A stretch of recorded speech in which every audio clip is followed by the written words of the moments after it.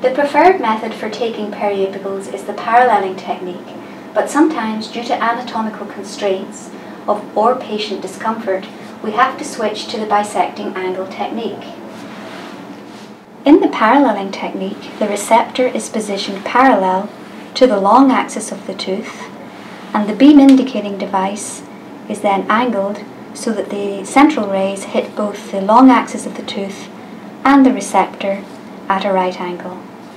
In order for this technique to work, the image receptor is placed quite a distance from the actual tooth.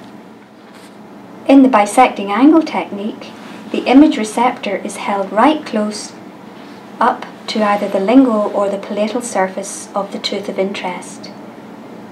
The beam indicating device is then directed at an angle to an imaginary bisector which divides the angle between the long axis of the tooth and the receptor into two equal portions.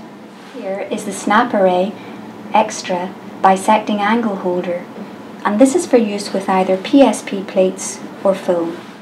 Here is the snap array DS bisecting angle holder, which is used with direct sensors. You can see that both of the film holders have soft areas where they actually touch the receptor.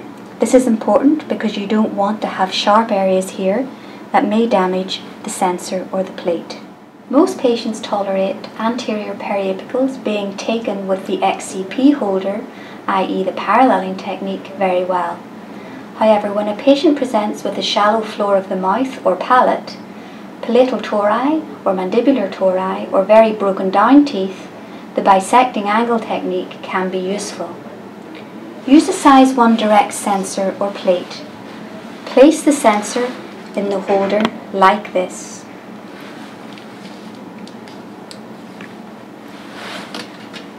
Place the plate in the holder like this.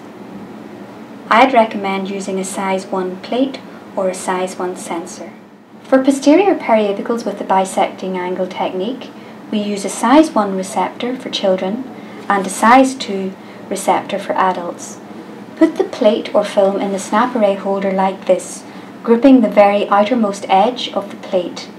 Always put either the dot in the film or the dot on the plate in the jaws of the holder. Ensure that the widest portion of the bite block will be against the patient's cheek when it is placed in the mouth. Using a direct sensor holder is very similar to the plate. Again, put the sensor in the holder so that you're just gripping the outer edge of the sensor. Always do this over a surface in case you inadvertently drop the sensor.